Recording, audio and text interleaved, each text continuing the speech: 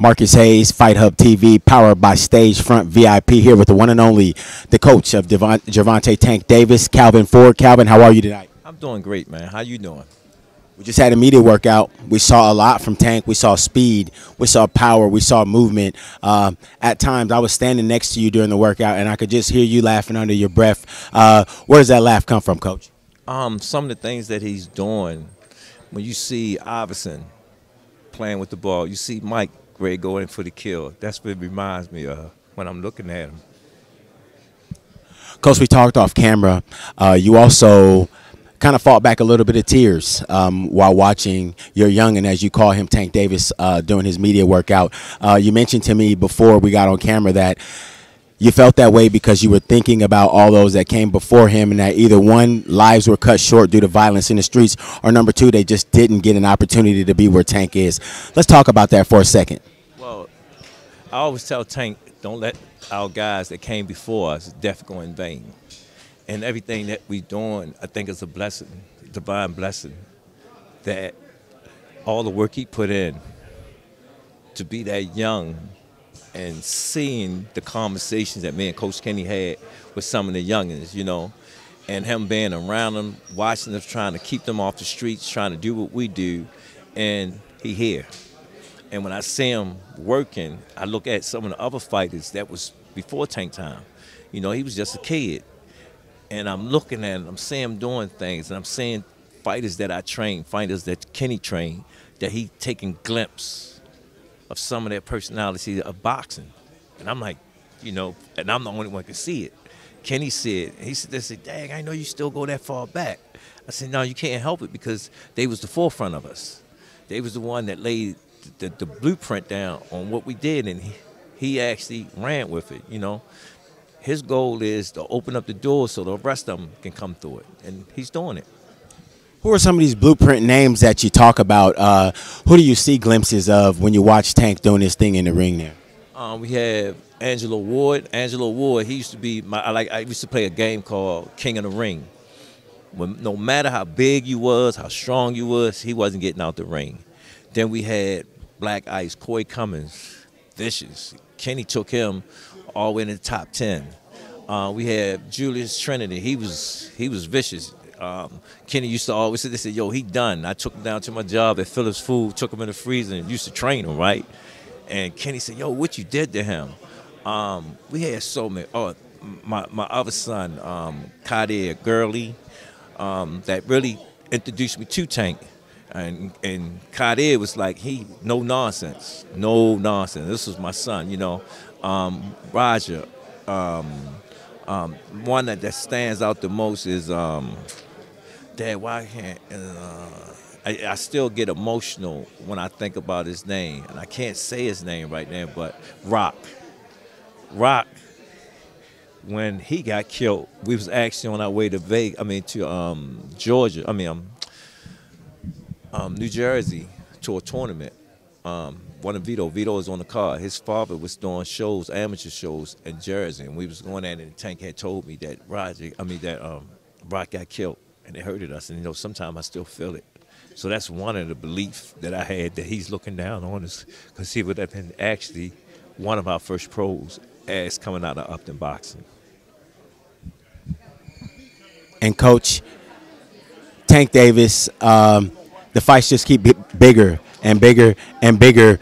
How do you help him maintain his focus with so much distraction, with so many people calling his name, with so many people with things to say? How do you guys maintain such a tight-knitted group? Well, first and foremost, his family. You know, if you look at some of his interviews that he talked about, he always talked about day one and loyalty. And he watch us three. He sit there and watch me, Kenny, and Russ, how tight we are. He see me and Kenny go through our arguments and whatnot, but when he look up, we still there together, no matter what.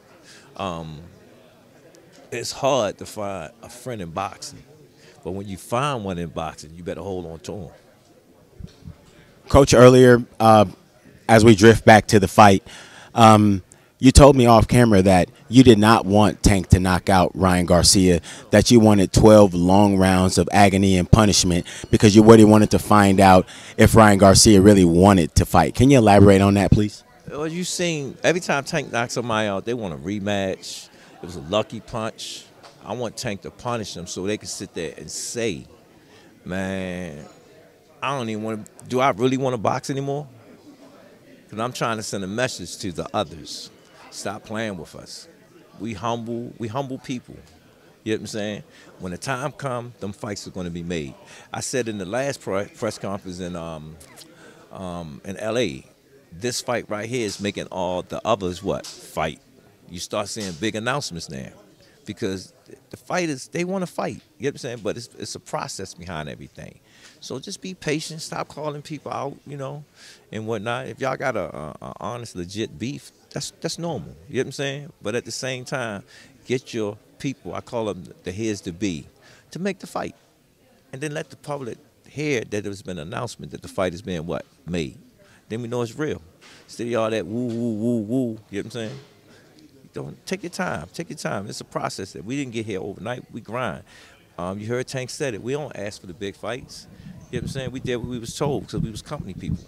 Now it's our turn, you know?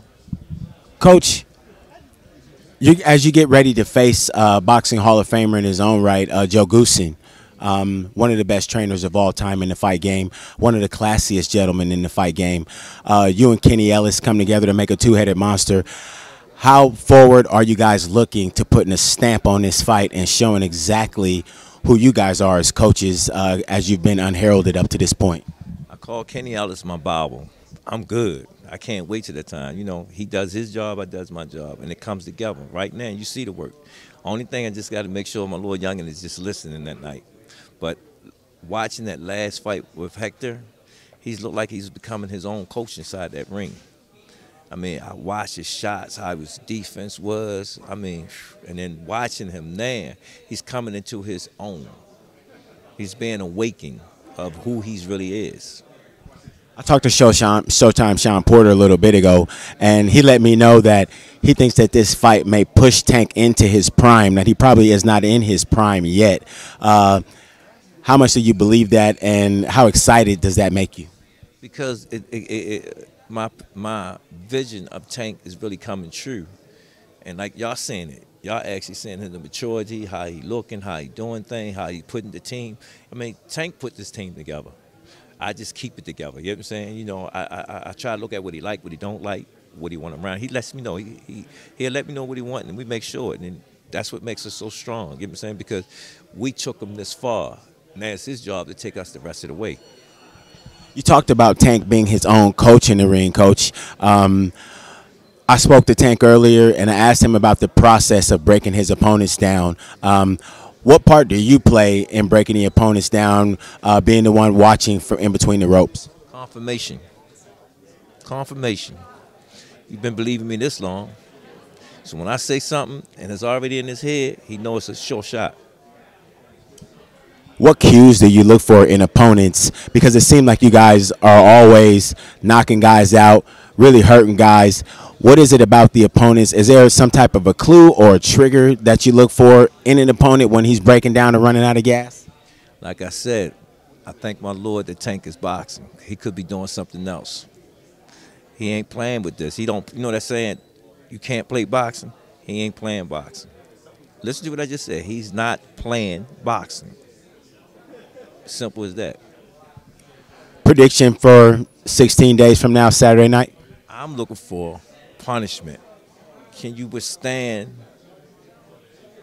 Can you withstand? That's all I'm going to say. Can you withstand?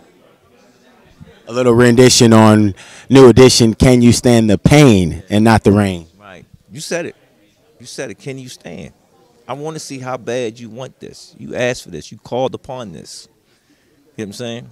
We understand the significance of when you call on something, when you pray for something, when you want something. I understand the degree behind that, and that's what he did. I went back. I don't watch the fights. I watch where your mindset set at.